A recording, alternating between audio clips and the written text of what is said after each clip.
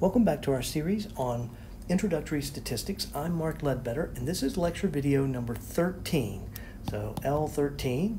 Last time, we talked about percentiles, and we said that if you had, say, the 78th percentile, then 78% of the values would be below that value.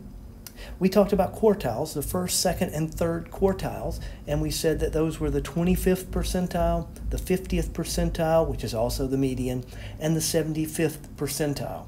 We also learned how to get the quartiles, and so the 50th percentile, we start there, Q2, and so the second quartile, and that's the median.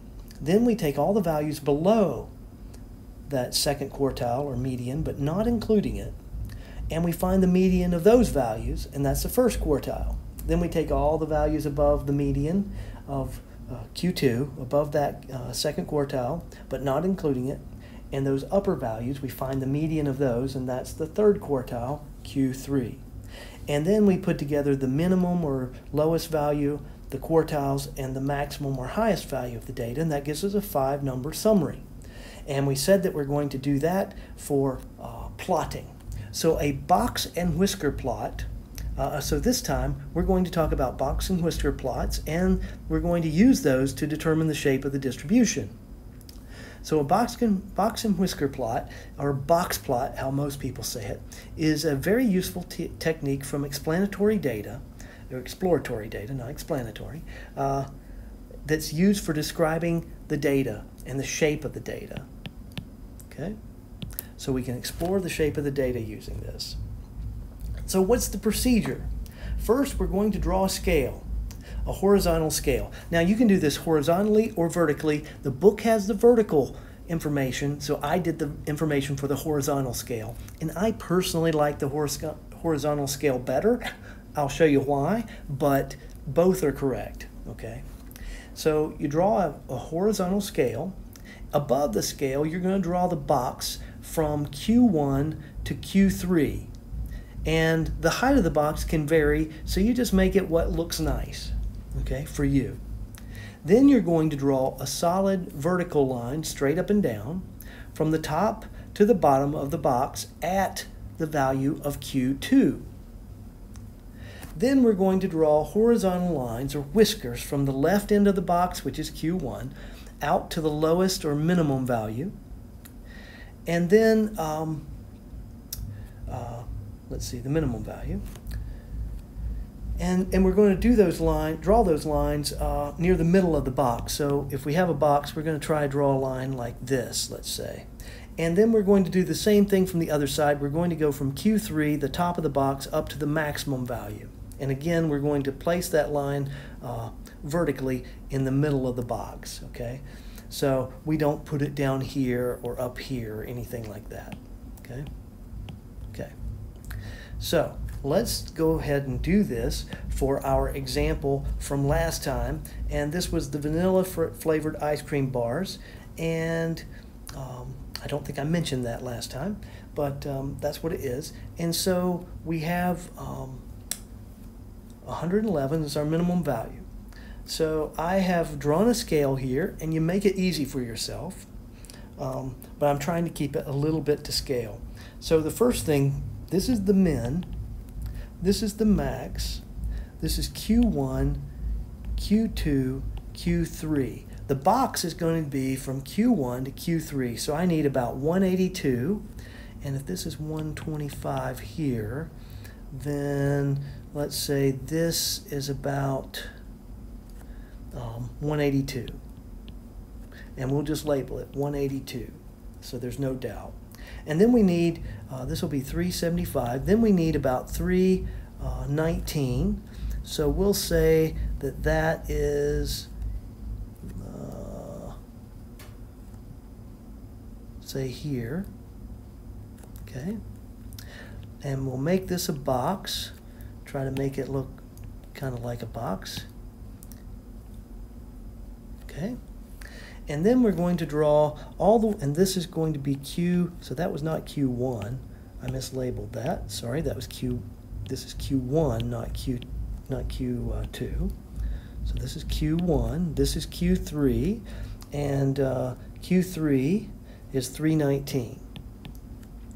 And then we need Q2, so that's around 221. I'm going to say that that is about here. So this will be Q2 and 221.5.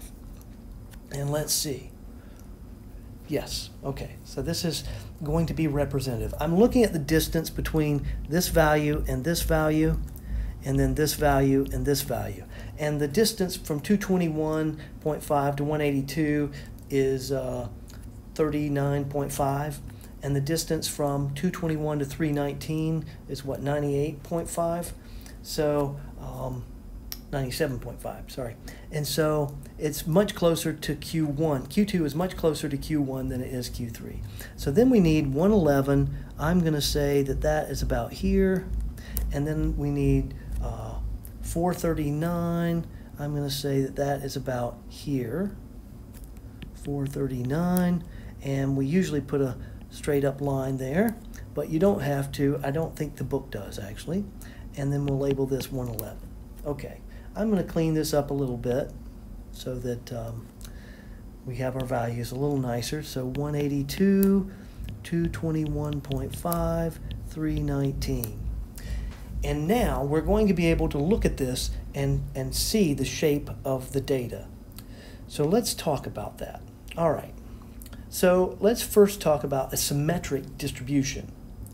For a symmetric distribution, Q2, which is that middle line, remember that this is Q1, this is Q2, and this is Q3. That Q2 you see in this picture looks like it's right in the middle of the data. And then here, this would be Q3, Q2. I'm going to write that on the other side so I have room for what I'm going to do later. Q3, Q2, Q1. So remember that we go up in this direction, we go up in value as we go in that direction. And so, if it's symmetric, I'm going to draw something that looks like a bell shape. Nice and symmetric. I'm a poor artist, so pretend like this is a nice symmetric distribution there. Okay. Now, what we're doing is, the reason I like it horizontal is because skew to the left means the left box is bigger. Okay. If it's vertical, it's going to be the side that's to the smallest value, so it's going to be the bottom that's bigger. So that's why I prefer the horizontal personally. And here, this is going to be skewed to the left, so let me draw something that looks skewed to the left. And we'll do it up here too, so we'll go up pretty fast and down pretty slow. I want to caution you that you do not look at the lines at all. You only look at the box to determine which side is skewed or symmetric, if it's symmetric, okay? And then skewed to the right is going to be the opposite. So we're going to go up pretty fast, slow, down. We're going to go up pretty fast and then slow down. So that is skewed to the right, and the box, if you're horizontal, the box to the right is bigger. Okay? What's the shape of the box that we did back in example 4 just a minute ago? Well, let's look at that. It's going to be, the side that's bigger is the side to the right. So this is skewed, to the right.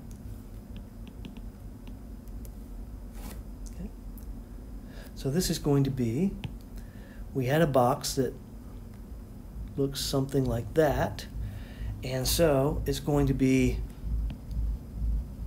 skewed to the right.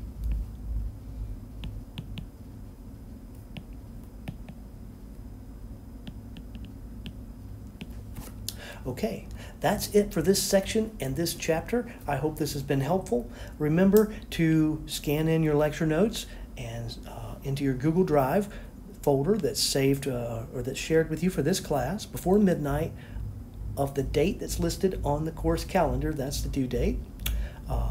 Make them neat for you because you're the one that's going to have to read them, not me. And if you have any questions, make sure that you come to virtual office hours. If you can't make any of the virtual office hours, by all means, email me. I'm happy to help you. So, hope to see you next time. Until then, take care.